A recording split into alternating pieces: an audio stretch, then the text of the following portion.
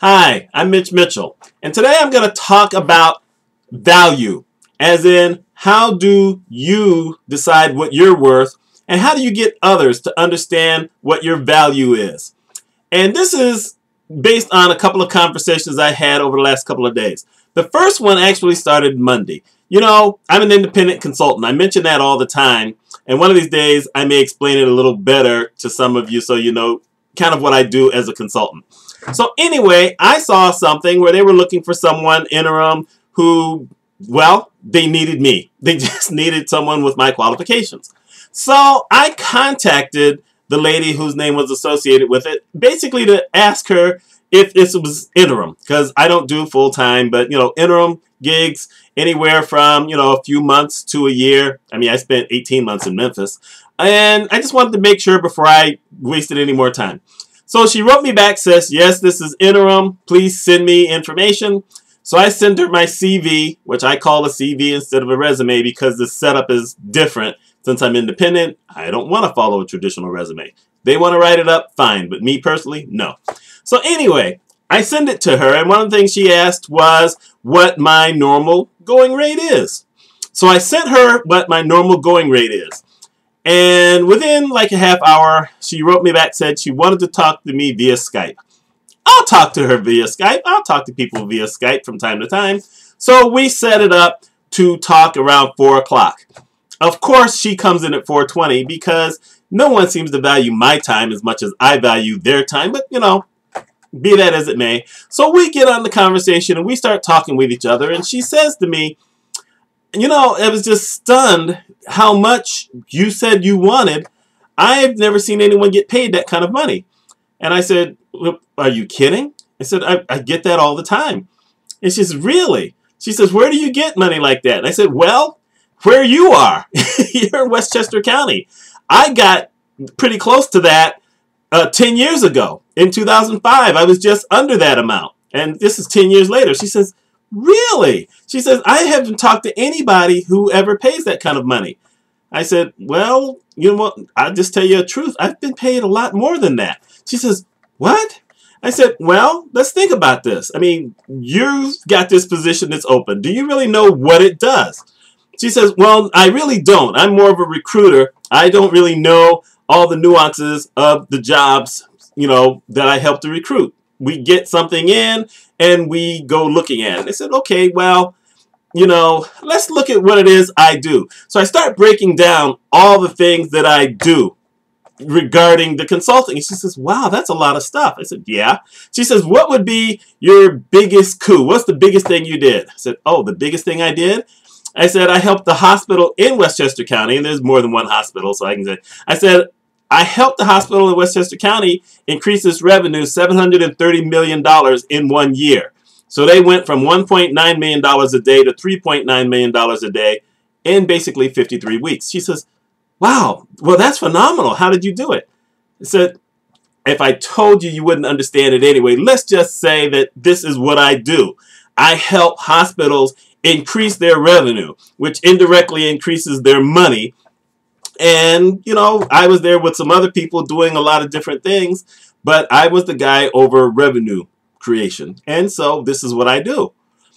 And she said, well, goodness, how do you then help people based on like this particular contract? I said, well, here's an understanding. The understanding basically says that what they're looking for, based on what you put down that I saw, is they're looking for someone to come in and help them with their processes. They obviously have some kind of issues going on as it regards cash collection. Based on the type of facility it is, they're not necessarily looking at creating more revenue because they're pretty static as far as what their revenue is. It's going to be what it is. But they must be having trouble with the cash, and probably their upfront processes may not necessarily be as clean. I know that entire situation. I know it from the front to the end. I know all of that type of stuff. And so we actually got into this weird conversation talking about it.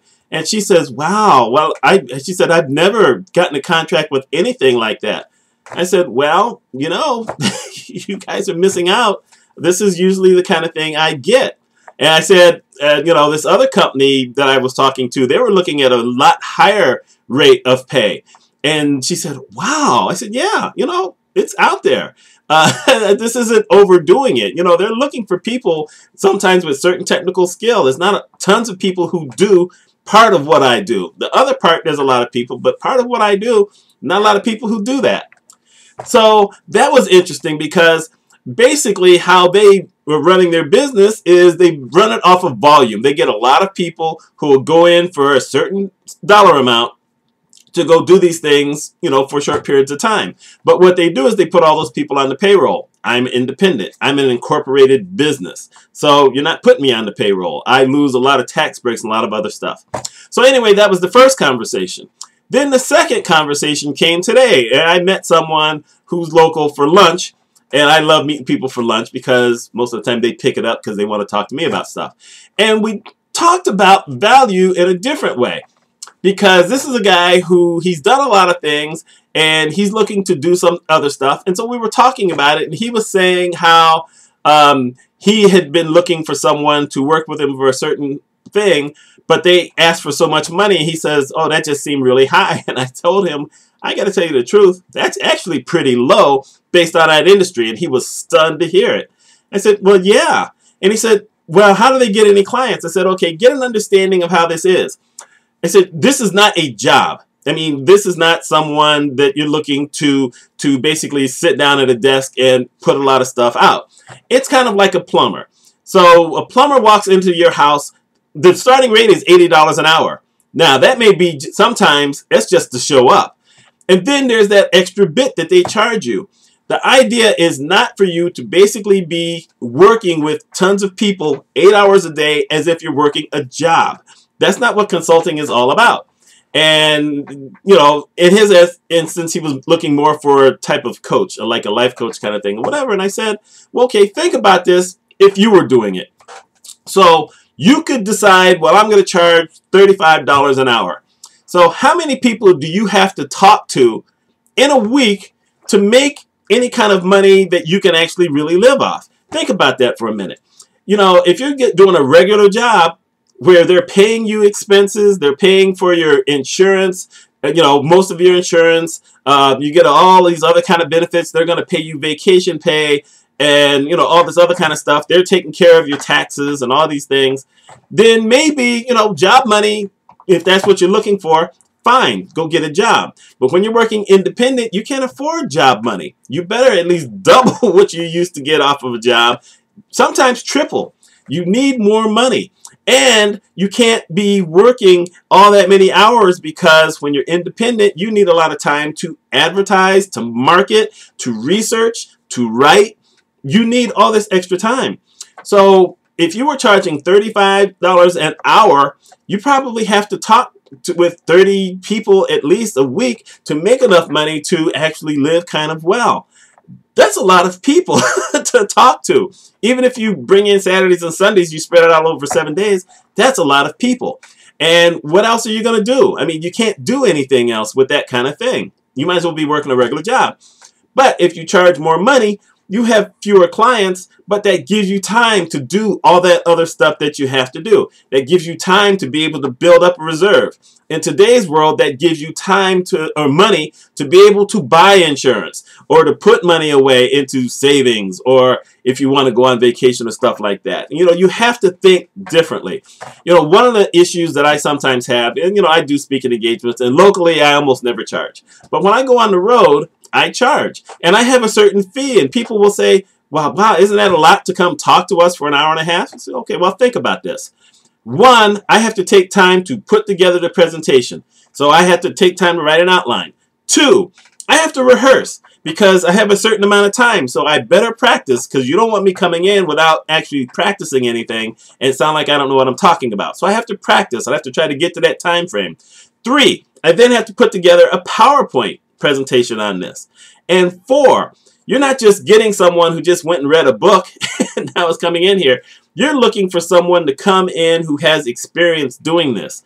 I've been doing some of these things for 30 years. So I've got time in there. So you're paying for my expertise and you're paying for my time and you're paying for all this other kind of stuff. Yeah. And by the way, let's look at some of the big boys. I mean, Brendan Bouchard, as a consultant, charges $25,000 a month. You know, I mean, people will say, well, you know, look at all he's done. I'm betting he has never helped the hospital make $730 million in 1 year. I'm just saying. So you don't have to figure out, one, how to value yourself, and then two, explain to other people what your value is. Now, does that mean that there are going to be some people who aren't going to be able to afford you? Absolutely. But if you're going to be an independent, if you're going to work for yourself, you can't always think about everybody else. Sure, every once in a while, maybe there's someone and you say, you know what, I will give them some help. But if you do that too often, you don't get any money. And then who's going to help you? Anyhow, this is just me talking about value. This is me talking about if you're going to work independent. I talk to a lot of people who want to make money online, but, you know, you've got to make so much money so that you're making way more than job money. You just have to. So let me know your thoughts on this. Do you know how to value yourself? I mean, if you're an employee, you know what? Your employer is basically telling you what you're worth. But if you're looking to be independent, have you figured that out on how to value yourself so that you can actually make a real living and have at least some kind of joy in your life? Let me know your thoughts. I'm Mitch Mitchell. Y'all take care.